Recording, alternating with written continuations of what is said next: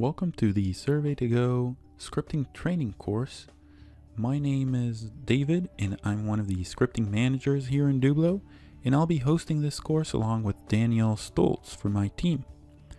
Now, the purpose of this course is to allow scripters to get up and running with SurveyToGo and get a complete understanding of the system and how to use it to script questionnaires. Now, this course is quite comprehensive and we're going to deep dive into a lot of details. However, if you prefer just a quick and easy getting started course, which dives directly into scripting and has none of that module 1, module 2, module 3 deep dive course, you can actually have a look at our quick getting started course. I'll include a link to that down below in the links, but it's on our support site and it's a basic scripting quick training, and it jumps directly into the actual scripting along with the adding screeners, LSMs, scales, looping, filtering, piping, deployment, and all of that. And it's just the tip of the iceberg, but it gives you a very good understanding of how to get up and running. However, this course is a more deep dive and meant to give you a much more better understanding of how to use SurveyToGo Studio as a scripter and how to create your project more effectively and tackle much more problems. So the prerequisites of this course, we actually assume that you are familiar with Windows, of course. You are familiar with operating a web browser. You can operate basic applications, Excel, and all of that. And other than that, though, we don't require any prerequisite, no knowledge of SurveyToGo. We're going to start at the beginning with the SurveyToGo organization registration, and then downloading and installing the studio. And I'm going to walk you through and navigate the studio, show you where the scripter needs to put all the scripts, and we're also going to do a step-by-step stuff like creating a new survey, adding questions, and all of that.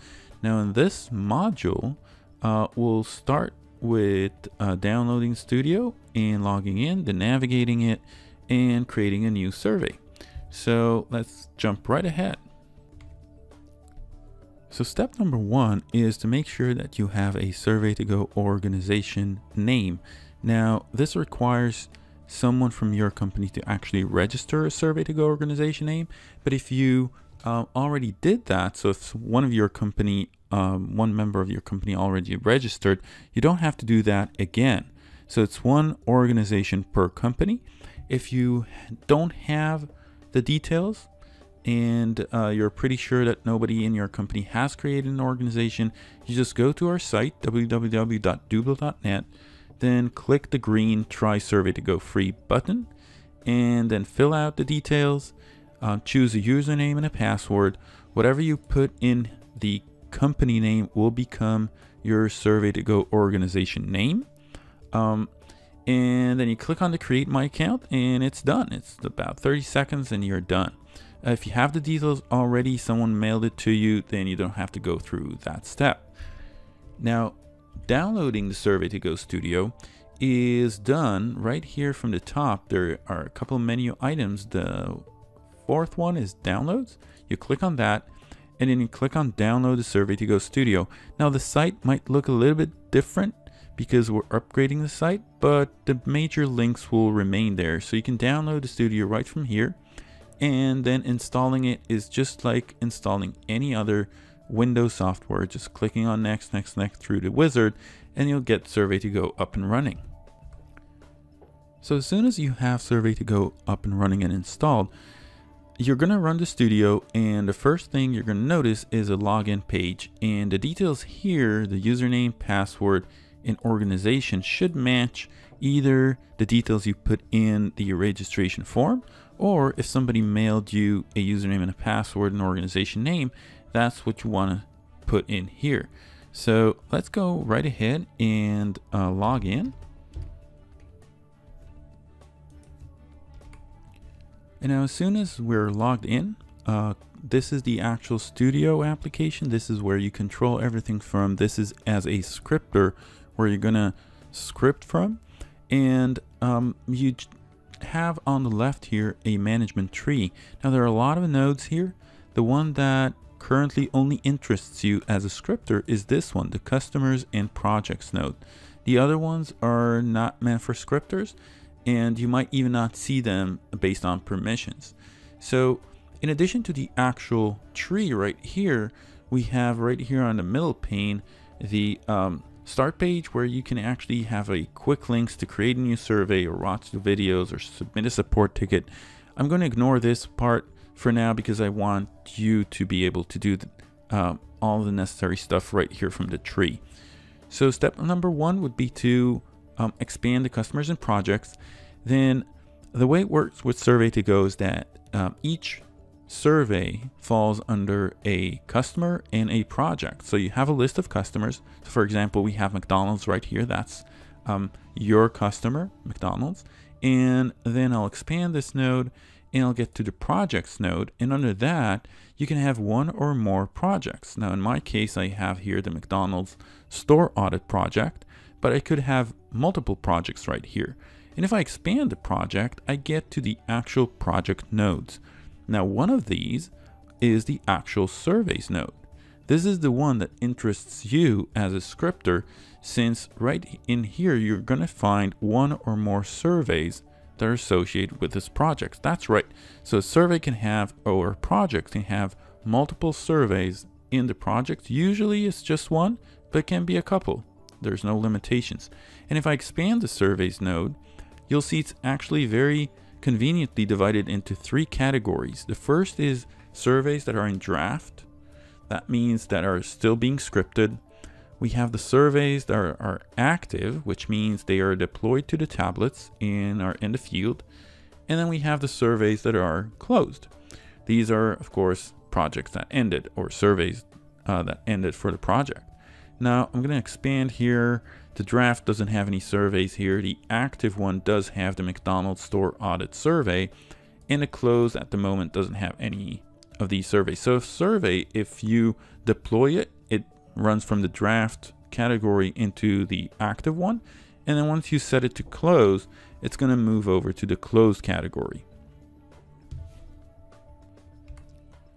Now, of course, if you want to open up the survey, it's just a matter of double clicking on the survey, and this will immediately open up the survey in the studio.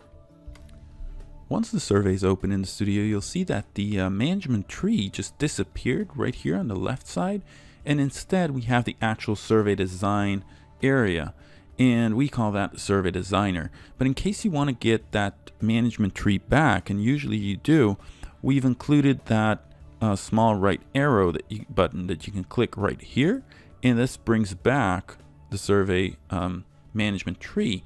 Now this takes up a lot of space, or you can make it a little bit smaller, but it does take a lot of space. So for convenience use, you can toggle it back and forth if you need more space. So usually when you're scripting, you want to have more space, and then when you're managing stuff, you want to have the tree, obviously.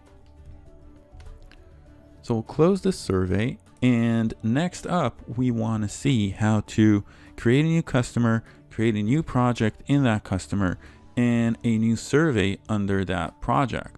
So to start, there's on the top left here, there's a menu item that allows you to create either a new survey, a new customer, a new project, a new user, what have you not. So we're gonna start with a customer, and I'm gonna call it the scripting training course.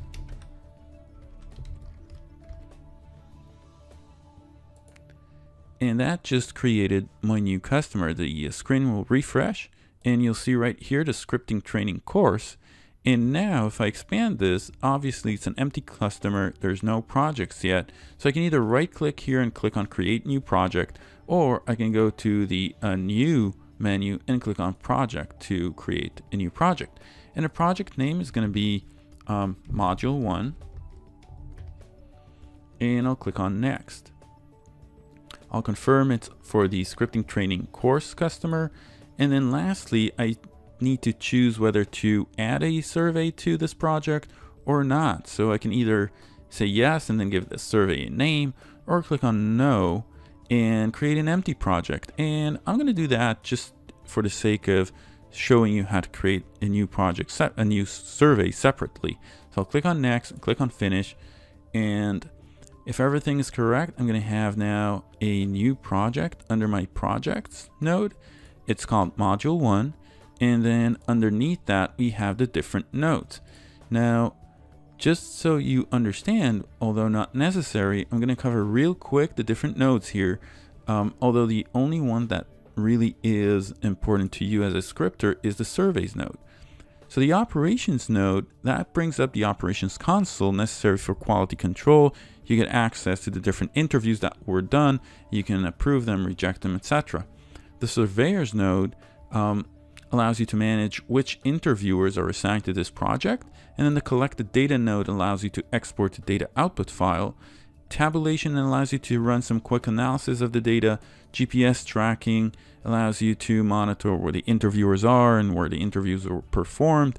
Collected attachments gets you all of the photos, videos, or sounds that were added during the field work.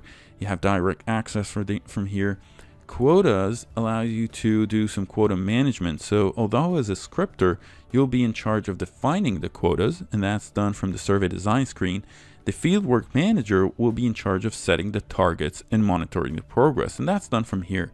And lastly, the dashboards will give you the ability to have some KPIs and fieldwork reporting. This is usually important for the operations manager or the fieldwork manager to make sure that everything is running smoothly. So if we expand the surveys node, you'll see that here we don't have any surveys as of now because we created an empty project. So our next step would be to create a new project. It will fall under the draft node because it was just created. And to do that, I'm going to click on the new and I'll select survey. So it gives the default survey name. I'll call it something else. I'll call it module 1 script, and I'll click on next. So that's all. Click on finish. That will create the survey and open it up in the survey designer. So as soon as that's done, the survey opens up, and again the management tree is gone, and I'll open it up just to show you that we do have now a scripting training course module 1 script, and it's under the draft node or the draft category. And in future modules, we're going to cover the survey modes that actually control where this survey is labeled under. But for now, this is all we need to know. So we downloaded Studio, we installed it, we logged in, we navigated it, talked about nodes, and created a new survey. The last thing I want to cover in this module is a quick tutorial about how to put in support tickets. So obviously we have right here on the top or the bottom left a support ticket button, and on the top right. So clicking on that will open up a support ticket, but I do want you to be aware of our support center site so that you know how you can do that even from without the Studio. So for that, I'm going to open up my browser and I'll click on the support center tab. That's just support.dooblo.net will get you here, and this is a very easy to navigate support knowledge base where you can search for everything you'd like to know. So for example, if you'd like to create, I don't know, an LSM section, or you know what, if you just want to get a list of the functions that we have, you can just click on functions. It gives you immediately the SurveyToGo built-in functions handbook link.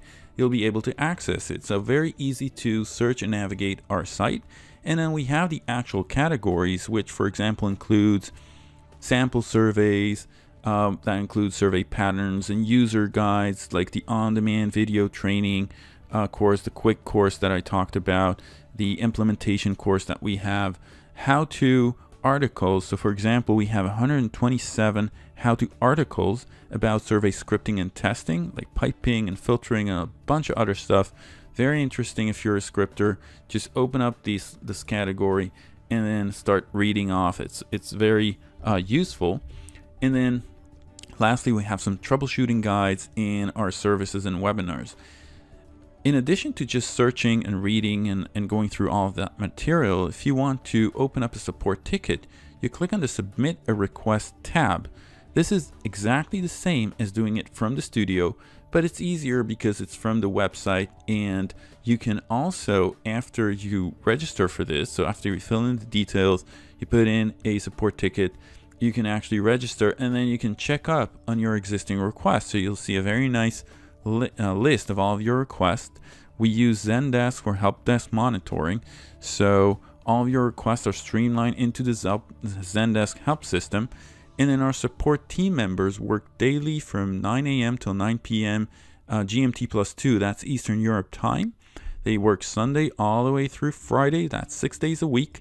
And so you're very welcome to ask them anything related to SurveyToGo, whether it be scripting questions or how-to questions or exporting questions, whatever technical questions, payment questions, whatever you'd like. You can ask them, you'll get a response back. It's ticket-based, meaning email-based, and they're very fast to respond.